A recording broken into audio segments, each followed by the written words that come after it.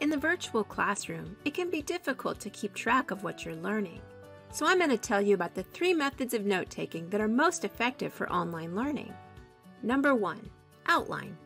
This method is very structured and follows the main topics, subtopics, and supporting details of a text or video.